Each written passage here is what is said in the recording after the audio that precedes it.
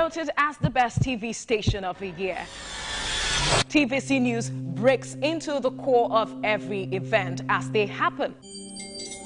Following all nationwide big and impactful stories. Without the news from every perspective, covering every human angle. I am Veronica, bringing you the news you would want to watch. At TVC News, wherever the big news story is happening, we're geared up to break it. TVC News, first with breaking news.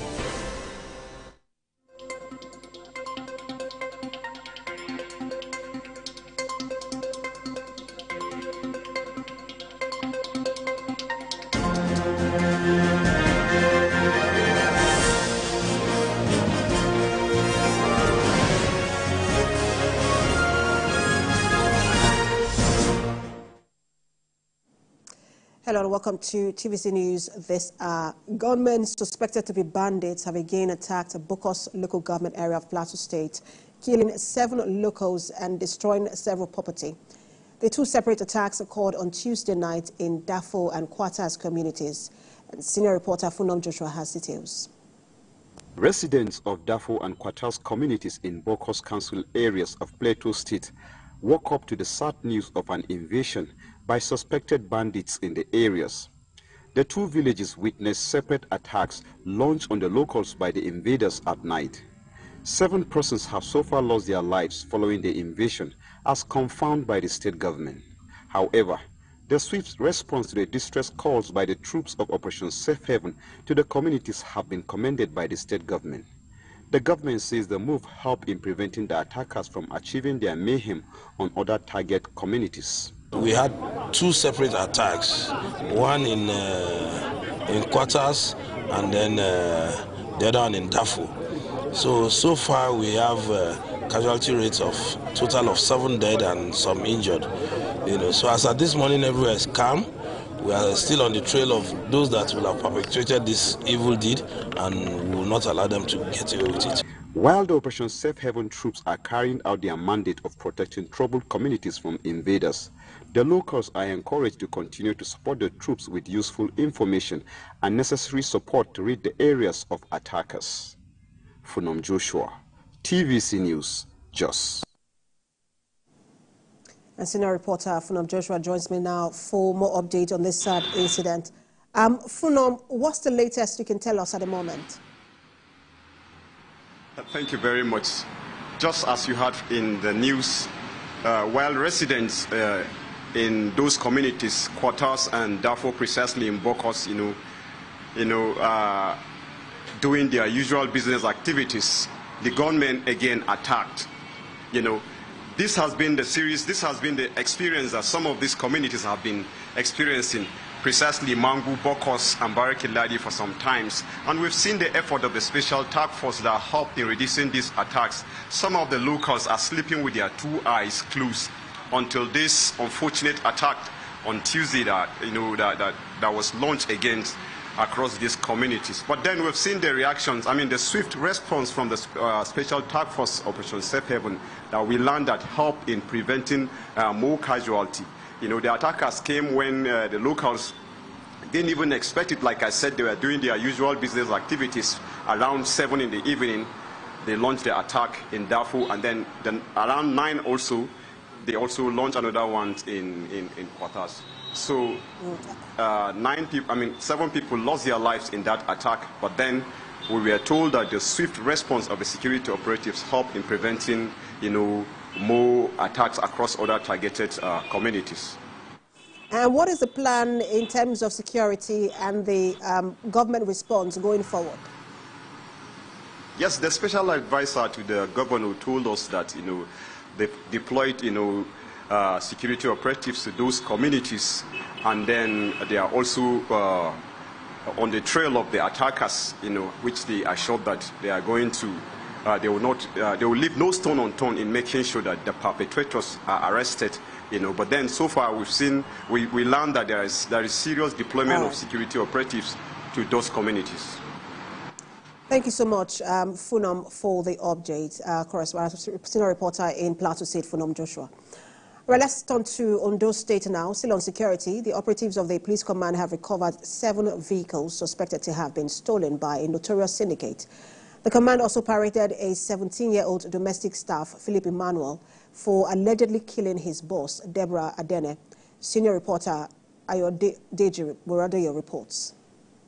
This gang has been operating with a unique modus operandi, targeting the homes of the victims and robbing them of their vehicles. Members of the syndicate are also involved in forging documents for the stolen vehicles, which were then sold to unsuspecting buyers across the country. The unraveling of the syndicate began after a report was filed regarding the theft of a Toyota Corolla in Akure, which was traced to Shagamu in Ondo State, where an additional 6 vehicles were recovered. On July 11, 2024, a petition was received at the command detailing a daring armed robbery where a Toyota Corolla, a Techno POP, 5 phone, and 1.5 million cash were stolen at gunpoint.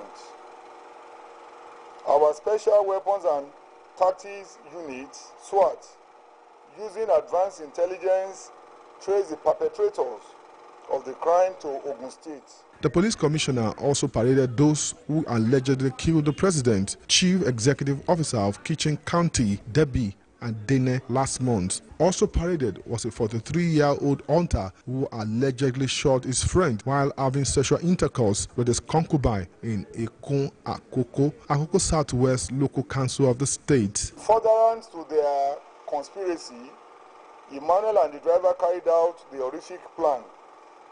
After locking around till the unsuspecting woman fell asleep, they brutally attacked her, stole her ATM card, and withdrew a total sum of 60,000 naira. So he now pushed me, so now use the cutlass to hit her on the head. So the driver now use small knife to shoot her on her stomach.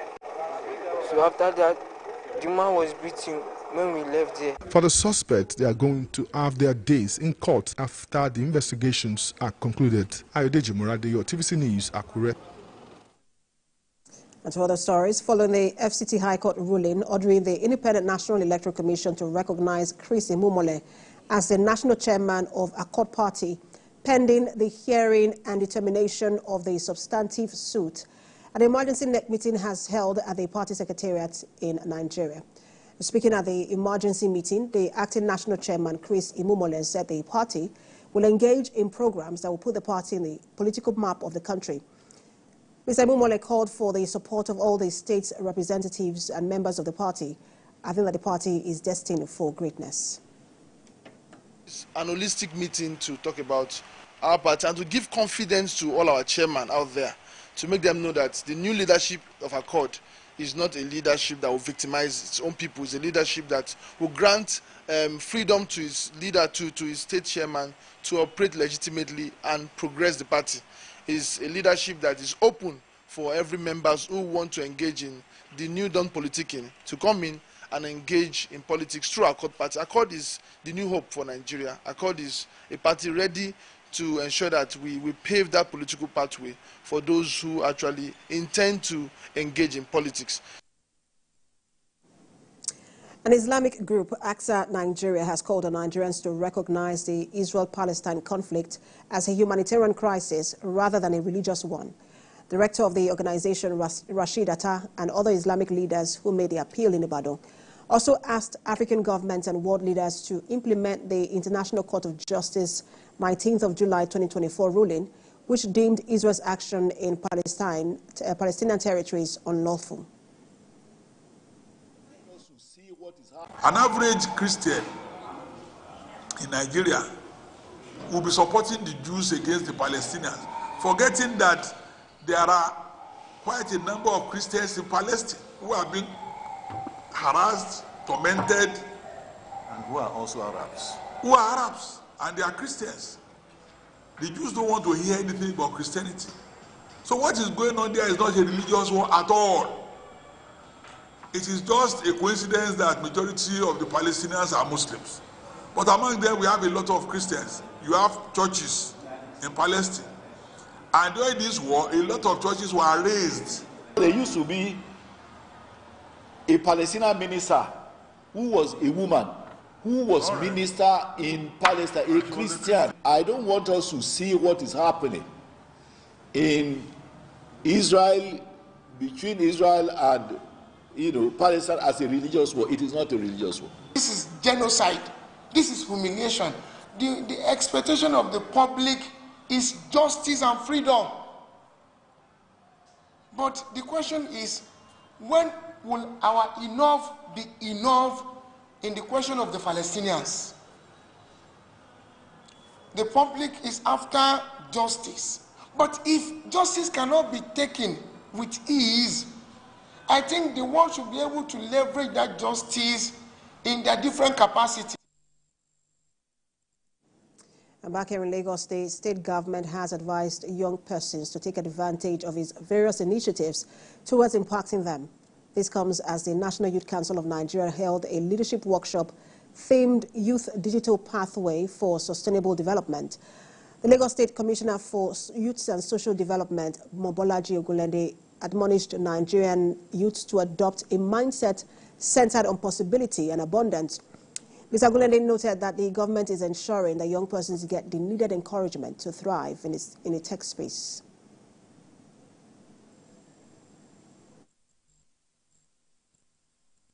Young people in general have a role to play, full stop. And I say this because when we look at the demographics of citizenships across the world, the young people form a larger percentage of the citizens in every nooks and crannies of the world. In Lagos, to be precise, we say there's a population of about 30 million people. We say that young people form about 60% of the population.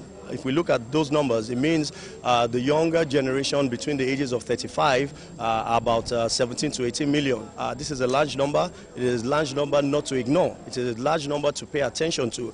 It's for them to seize today to build their future, because everyone has a tomorrow, but that tomorrow only arrives with what you do in the present. So youths must have a defined dream. As we speak now, we have huge deficit of training and technological hubs within our state. So we must create temporary technological hubs by way of training our people and collaborating with relevant stakeholders within the tech space. That's TVC News at 4. For more updates on the stories we're monitoring, you can visit our website, www.tvcnews.tv. You can also follow us on our social media handles. We're on Facebook, Instagram, and on X at TVC News NG. On YouTube, we're live at TVC News Nigeria. Thanks for watching. Coming up next is Sport Desk.